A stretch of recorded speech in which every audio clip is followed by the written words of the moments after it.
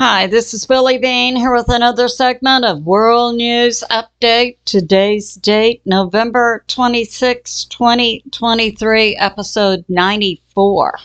Some of the things we'll be covering: Planet X, Nephilim, the bloodline of President Trump, R factor, Hebrew bloodline, and Looking Glass. Some of my sources are God in the Bible Patriot subscriber, Dr. Michael Salla, Super Soldier Talks, James Rink's recent interview with John Whitberg, Robert Sephr, an anthropologist, a recent interview on Beforeitsnews by David Heavener of Gary Wayne. So, let's get started. Yeah. Okay. Also, Beston Taylor. So I want to begin first talking about different species on Earth, because much of that information has been hidden from us. I seem to be a little more receptive to it because when I was young, I virtually a child, I understood that my mission on Earth, this was a training place, and then I would go to heaven, rest, get more training, and go out and be like a missionary to the stars, to other species. I was very young, so I did not even have a concept of what are species. But at any rate, we're now finding out that God, billions and billions of years ago, created humans first, after the angels. But then he created other species. That's the part that's been hidden from us. And you may ask, can these other species be saved? If they are created by God and contain the Spirit of God as we humans do, yes, they can be, with the same gospel message of Jesus Christ. So, yeah, it's all the same. The crucifixion reverberated across time and space and a one-time event. So that's going on. So what are the species that are on Earth? I get this information from Gene Decode. And I'm going to use about 10 billion as my baseline for the number of individuals on Earth. And Gene Decode says 30% are human. So that would be about 3 billion. That means 70% are not human. And so that would be about 7 billion. So what are they? Now, this is my reckoning that we have 4 types of individuals on Earth. We have what I call ETs, and under this I put fallen angels. The symbol I use for fallen angels is FF. We have humans, and I use HH symbol for humans, and this is just using the genetic when you're making a genetic tree, you use certain symbols. Here on the left, traditionally is the father symbol, so the father is human, the mother is human. Of course, we know in fallen angels there's no father or mother, so I use FF to represent fallen angels. If I was doing a match between these two, it would be FF with humans, and they would make a hybrid. And so now we have 3 billion humans on Earth. We've got the ETs, and I believe we also have non-terrestrial species. Now, angels are created by God. Humans are created by God. Non-terrestrial species are created by God. But then we have hybrids, and they are not created by God. Now, this is how I'll put this forward for you so you can understand. So gene decode says until the hybrids have 52% human DNA, they do not receive the Spirit of God, and they are unredeemable. Non-terrestrials have free will, as we humans do. They do have the opportunity to be redeemable, but they can also choose to be evil. So we have 4 groups, I believe, on earth. We've got the fallen angels, created by God, and they were cut off by God, so they are not redeemable. God has already judged them. Humans are redeemable based on our free will. Non-terrestrials are redeemable based on free will. Hybrids are not redeemable until they have approximately 52% human DNA and can receive the Spirit of God.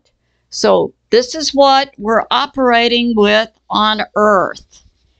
And then it follows that there are a lot of bloodline distinctions between these groups. So, now, I had a question from a Patriot subscriber. Are any of the Nephilim, are they redeemable? Not until they have 52% human DNA. And we do have a Bible reference for that, which is the book of Deuteronomy 23:2, and where God says they're going to be bastards until the 10th generation. So I take that to mean we have the Nephilim, the hybrid, and they mate with humans, and there's only one incursion of the Nephilim bloodline through 10 generations. I believe in the 11th generation, then, the individual has 52% human DNA, can receive the Spirit of God, and thus has an opportunity to be redeemed. And the Spirit of God gives us contact with God. So that's why it's so important. Okay, now we'll talk about Planet X. And we know we have Planet X. Gil Broussard is a Christian base. He's done a lot of evidence on Planet X and relates it to several things in the Bible. One was that king and he was going to die, and a prophet came and said, no, God is going to relent. He wanted a sign. And the sign was the sundial would go back 10 degrees. And Gil Broussard relates that to a passing of Planet X. Also, the day that Jesus, whom many call Yeshua, was crucified, we had all over the earth for hours, darkness and an earthquake. Gil Broussard relates that to the passing of Planet X. So now, most of us are aware that Earth is being impacted by space at this point in time. And this is coming out, and Gene Decode says Planet X is part of I think he calls it Nemesis. It's a group of planets like this. One of them is Nibiru, who many call Planet X. Now, Gene Decode maintains that they came in 2017 and passed out in 2019. Well, we're getting all these reports about different planets and different motherships. Okay, so that's going on.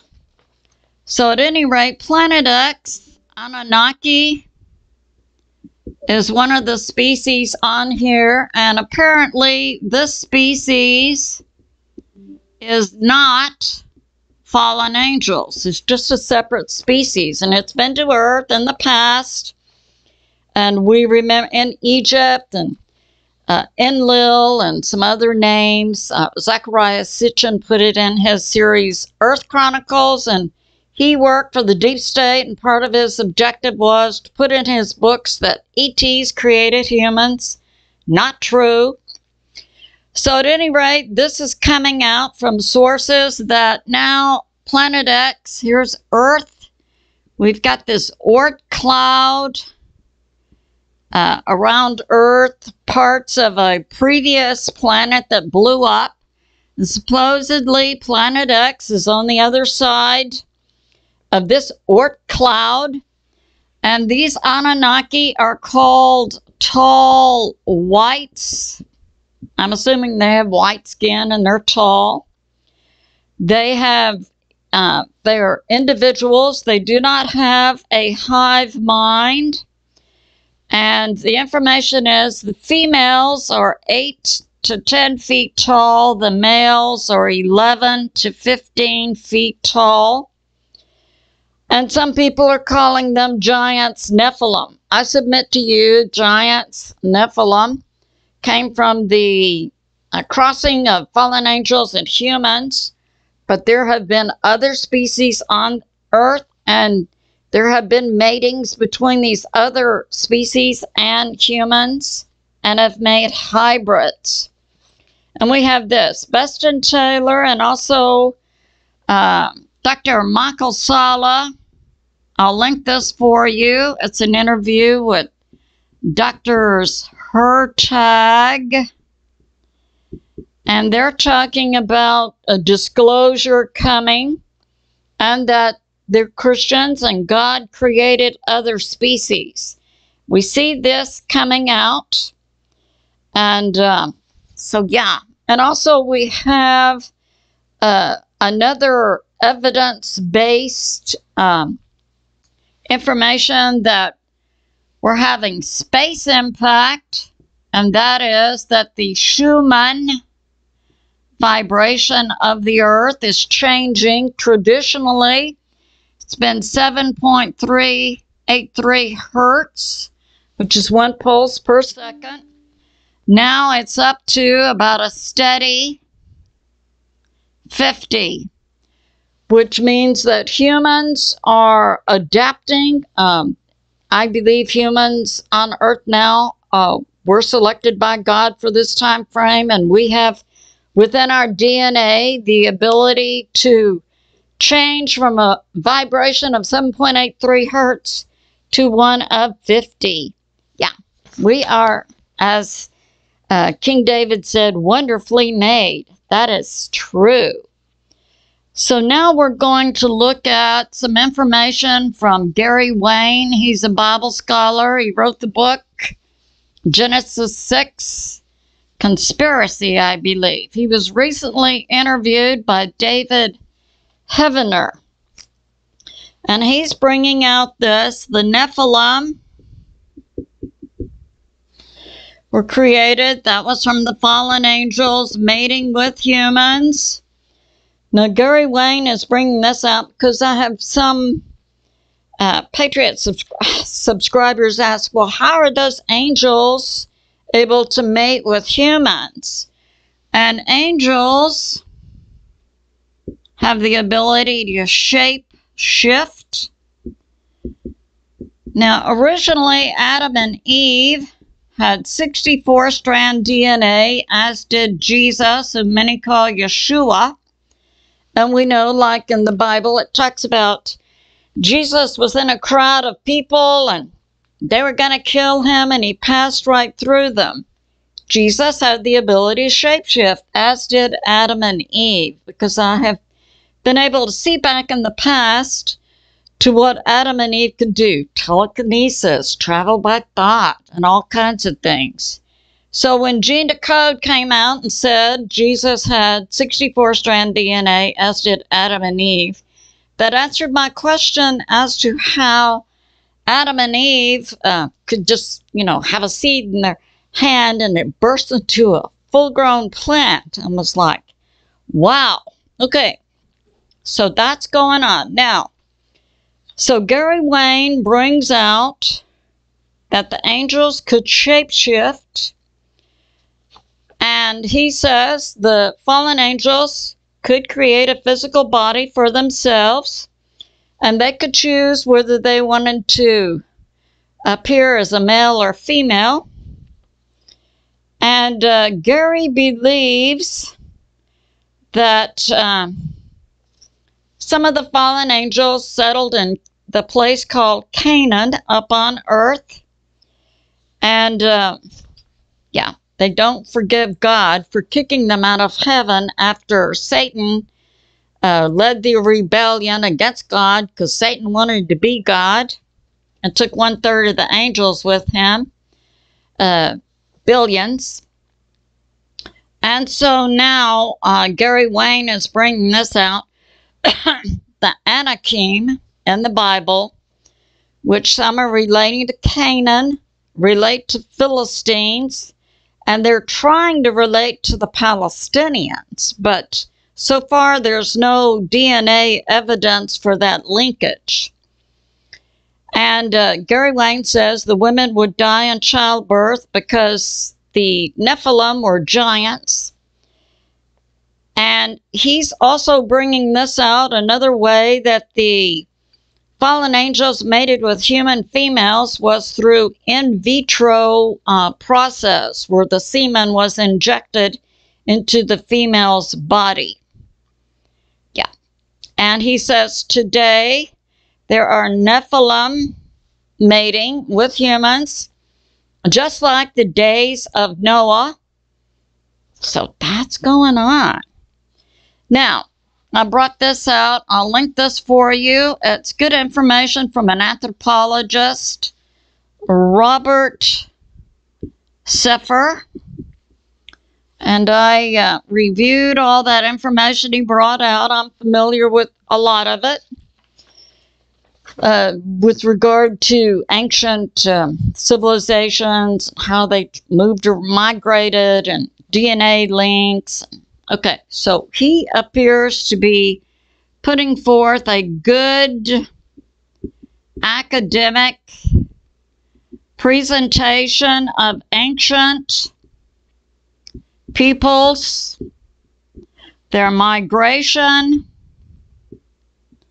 also links it to DNA over time. And he's bringing this out. He's also correlating these movements, including the 12 lost tribes of Israel. And I believe his information appears to be have valid basis for putting it forth. And he's talking about the migration of the tribe of Dan, moving into Scotland, Ireland, also into Ukraine, Belarus, that brought about, now these movements of the into Ukraine, Belarus, I'll be giving some more information about this group, the Slavs. So he's saying the 12 tribes migrated here and here and went to different areas. Also Scandinavia, Denmark. Now this is interesting. He believes that out of the 12 lost tribes of Israel, they migrated on Europe. He's detailing a group that came to America, and he's calling them the Amish. And he says some of the characteristics are the adults can digest milk, their coloring, blonde hair, blue eyes, fair skin, and predominantly Rh negative blood type. And he's also detailing the migration of the Canaan, or the 12 lost tribes, which he takes down to Canaan and to the Philistines and other groups. And he's saying they spread out to Finland, Lapland, Estonia. And in Finland, Lapland, and Estonia, the language is similar to Hebrew. Their year begins March 1, and they have their worship date on Saturday. And I've seen other anthropologists tie in religious dates and year that way. So he believes the Finland people represent the tribe of Issachar. And he believes that President Trump came out of a German background. So we have 12 lost tribes. He's linking one, Dan. He links Issachar to Finland. But he's linking both groups down to Europe. And he's saying President Trump has German background. I'll link his video for you. He gives more detail. And we know President Trump's mother was Scottish. Both of her parents came from Scotland. And he's saying that President Trump has Rh negative blood. So now we see a setting up of bloodlines and a way to track migration of tribes. So we have this. Now, this is coming out, bloodlines. And we know, I've been talking about the deep state representing 13 bloodlines that came out of the Nephilim. And we take this down until they have 52% human DNA. This group is unredeemable. Okay, cannot be saved. They're psychopaths, essentially. So out of this group, these 13 bloodline families, and I demonstrated how this can come about through the fallen angels mating with humans, going through 10 generations of only humans. You can come here. Now, my thinking, and I've put this out before, from these 13 bloodlines, in this group came the Trump family and also the Kennedy family. Because you don't get to be president unless you're coming out of these lines. I submit they came out of a more fully human bloodline, and they are both worshipers and in line with God. So this is going on. So we have the deep state, 13 family bloodlines. We know Rockefeller, Rothschild, Collins, Morgans, Freemans. Now, it doesn't mean every individual name with these common last names is a deep state. No. So at any rate, the deep state, the 13 bloodlines. Now we'll talk about the Jewish bloodline as opposed to Hebrew bloodline.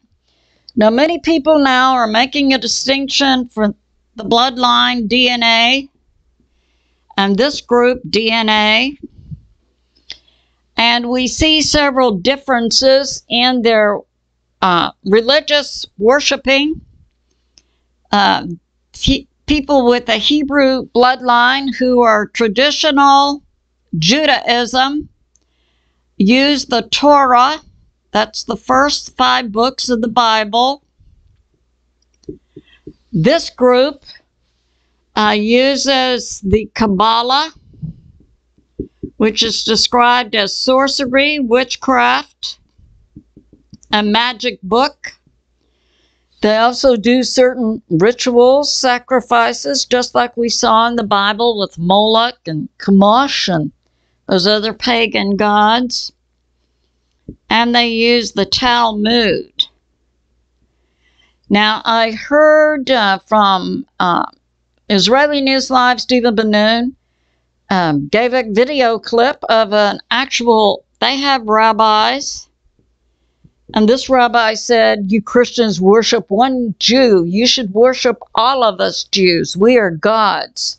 Actually said that. And he's an ordained rabbi. So this group has rabbis that stand up and make unbiblical statements. This group also has rabbis, but they are traditional. They stick with what's in the first 5 books in the Bible. So now, the Hebrew characteristics are blonde hair, blue eyes, fair skin. And in this group, and many have been tied to Italy, have brown hair and eyes. So we see a different genetic group. And this is coming out. So this is the Hebrew line. This group over here represents the Ashkenazi Jews. And it says 80% of the world's Jews are in this group, which represents inside the U.S. 90%. And the closest match genetically is from Italy. Yeah. So we see there are two, with regard to Jewish people, there's 2 different bloodlines. And so the Kabbalah, this book, relates to the Son of God as fallen angel, the Anunnaki, Nephilim hybrids. Some appear to be survivors from Atlantis. They're hybrids, and some of them also went into Canaan and became Canaanites. Yeah. And the Hebrew bloodline appears to be a basis for what's called Aryan group. So we still are working in the past with many different moving parts. And so this is coming out. This Judaism, this form, is apostasy. They use the Kabbalah. They use astrology. They worship multiple gods, pagan gods, just like from the Bible. And they believe the 3rd temple in Israel has to be rebuilt to bring in the Antichrist. Now, I had a Patriot subscriber recently bring out a big distinction. Antichrist means to take the place of Christ. This group is Judaism, traditional. They worship one God, but they also believe the 3rd temple has to be rebuilt to bring in the Messiah. This group, while they get their information out of the Bible, they also rejected Jesus as the Messiah. It is this group who had infiltrated the priest line in the Bible times, the Pharisees and Sadducees, and it's this group who voted to crucify Jesus. What they did not know about was the concept of resurrection. So that's going on. And now we'll cover some information coming from James Rink, super soldier, interview recently with John Whitberg.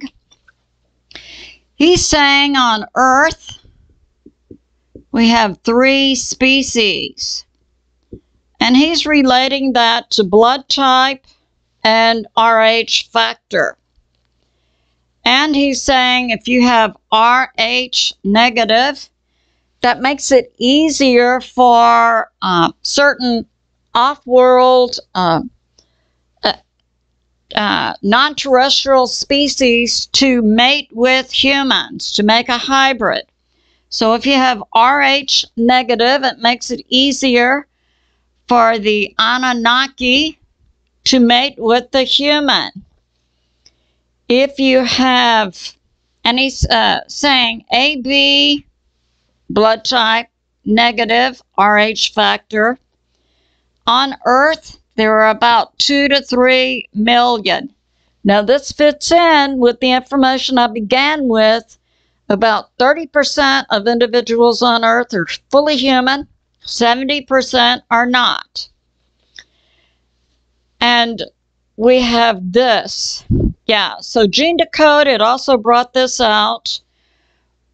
For the Rh factor, whether you are a plus or a minus, it just makes it easier for your blood type to mate with a certain type of non-terrestrial.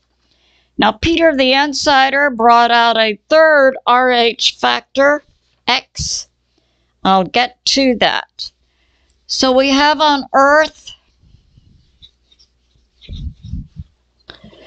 we've got 4 blood types, A, B, A, B, and O.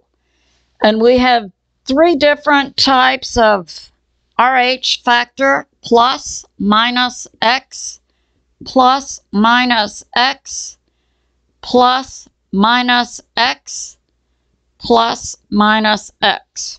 Now,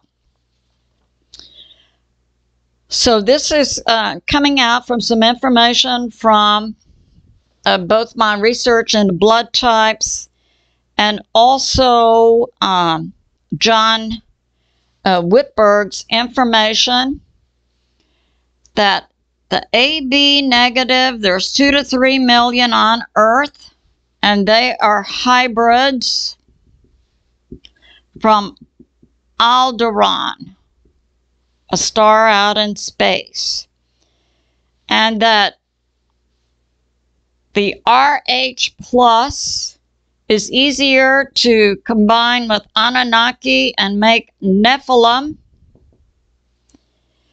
and the Rh negative to combine with Anunnaki, which are Draco. That's a separate non-terrestrial species. So we have a lot of species on Earth. Now this X, I'll go into that.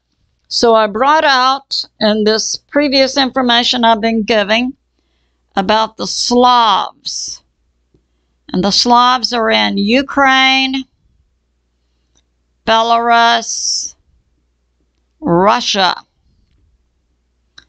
And Peter the Insider, director of the 12th Division of the ACIO, Alien Contact Intel Organization, a division of the U.S. federal government, NSA, brought this information out several years ago. Chernobyl was not an accident, but rather a test that was by the Soviet Union to see what the effect would be of radiation on the Slavs who have RHX. They do not have positive or negative. And it turned out they're immune to radiation. So that's going on. And now we'll talk about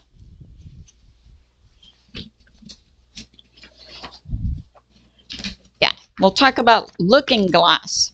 So what I've covered so far is the bloodline. We have the fallen angels. We've got the Nephilim, which are hybrid. We also have non-terrestrial species mating with humans. They're also making hybrids. So we see multiple moving parts. And I gave the number from Gene Decode, 7 billion. 3 billion on Earth are fully human. So And certain bloodlines have certain characteristics. Now, John Whitberg brings this out about looking glass. Looking glass is a type of device that can tell about the past, the present, and the future by certain individuals, depending on your blood type and Rh factor, and certain other abilities. So it was discovered in China in about 1941 by the Japanese Chinese pyramid. And the device is about 4 by 2 by 2. So something like this. It's gold. It's got two, about, I think these are maybe about 1 to 2 feet. These are silver. Up here is gold spears about the size of a softball. To operate it, you put your hand down, you step forward, so that between these two spears is your forehead, where your pineal gland is located, your third eye. You have to have AB. The best on earth to operate it is someone who has AB blood type, negative Rh factor, and they're also psychic. And John Whitberg fit this, and he has been able to operate the looking glass, a device. It was discovered in China. They couldn't make it work. It went to the Germans. And then in the 1953 treaty with the U.S., it went to the U.S. because no one could operate it. The U.S. finally could operate it by making contact with the non-terrestrial group, the Tall Whites, and they could operate it and show the U.S. how to operate it. Currently, it's being operated by the U.S. Navy, and there are 10 of them on Earth currently. So that's going on. Yeah. So through the looking glass, the individual receives information past, present, and future. There's currently 10 on Earth. We have one in the U.S. somewhere, operated by the U.S. Navy. So the U.S. has one. The CCP has one. Because I'm assuming they found others in China. And Russia has one. The Czech Republic has one, according to John. They have one in Argentina. They have one in Antarctica. They have one in Switzerland, associated with CERN. And he did not know the other 3 locations. Now, he distinguished between looking glass and the yellow cube, which is just a small box type, sits on a tabletop. And this one only operates in the future. The looking glass, you can see past, present, and future. The yellow cube, you can only see into the future. And I'm assuming that's also related to a certain blood type and Rh factor. But John did not give the details on that. He did bring this out.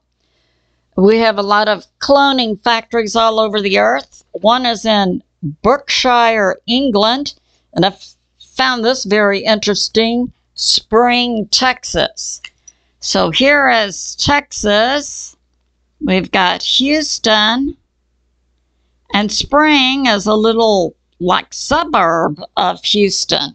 There's a clone factory underneath it.